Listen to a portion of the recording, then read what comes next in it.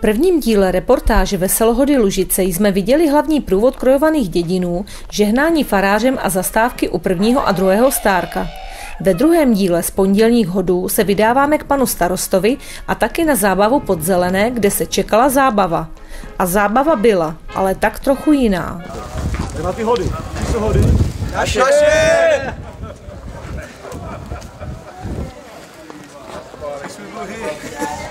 Pane starosto, jak probíhá hodovní pondělí v Lužicích? Dramaticky, jedním slovem, protože dopoledne bylo slunečno, ale bylo takový dusno a ta předpověď byla taková všelijaká.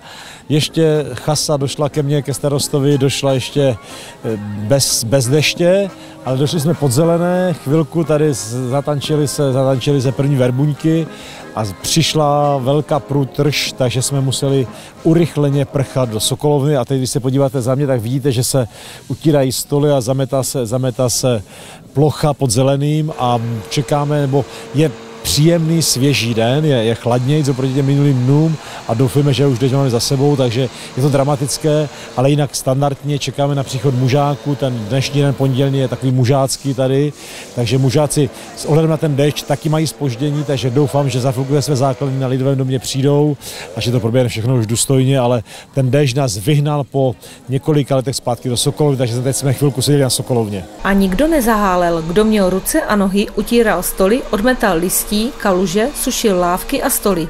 Chasa zatím bavila děti v Sokolovně dětským sólem.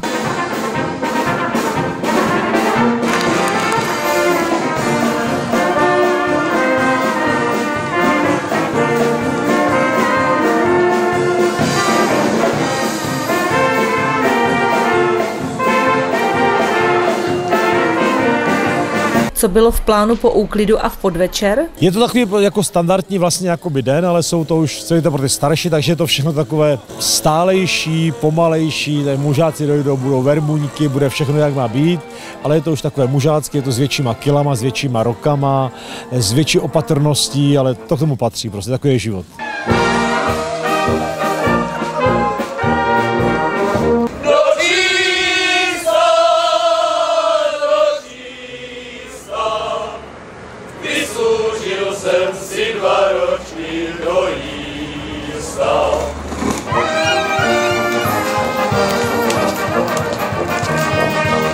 Budou se přijímat i členové chasy třeba mezi mužáky? My to nějak oficiálně nemáme, ale ti kluci, kteří se ožení a v posledních 2-3 letech tam máme takové, kteří mezi nás přijdou, tak jsou přijati se zájmem, s tím, že mezi nás patří a máme radost, že tyhle ty nové kluky tam mezi sebou máme. Vy vlastně i zpíváte v mužském sboru, takže jaký repertoár pro dnešek jste připravili? To vyplyne až ze situace spontánně, zpíváme tady ty naše podlužácké písničky, my jsme tady měli v květnu zpívání, měli jsme zpívání teď v sobotu na předovém večeru, takže určitě na zpěvy taky dojde a těšíme se na to a je nám spolu dobře. Stárci měli plnou hlavu starostí, jak pomoci dát všechno do pořádku a i přesto si našli chvilku na krátký rozhovor. Jak noví stárci přijali skutečnost, že byli zvoleni? Byl to spíš pocit velké zodpovědnosti a taková, dejme tomu, čest. Je to čest se dostat do té pozice vedení, ale taky ta velká zodpovědnost a doufáme, že se nám to podaří. A vy vlastně tady toho máte hodně na starosti, jste z toho nervózní, nebo když je to poprvé, tak vlastně je to třeba složitější pro vás? Já myslím, že teďka už se to rozjelo a už se to nezastaví. Je to velká práce, ale máme podporu toho týmu chasy, rodičů, takže se to zvládá. Měli jste to včera krásně nachystané, vlastně i jako připravené doma. Kdo nejvíc na tom pracoval? Tak samozřejmě rodiče.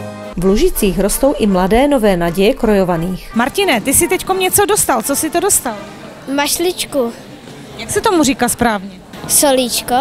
A ty se chystáš, že budeš někdy v chase, budeš tančit? Chtěl bych jít někdy do chasy, asi jo, protože zpívám a tančím.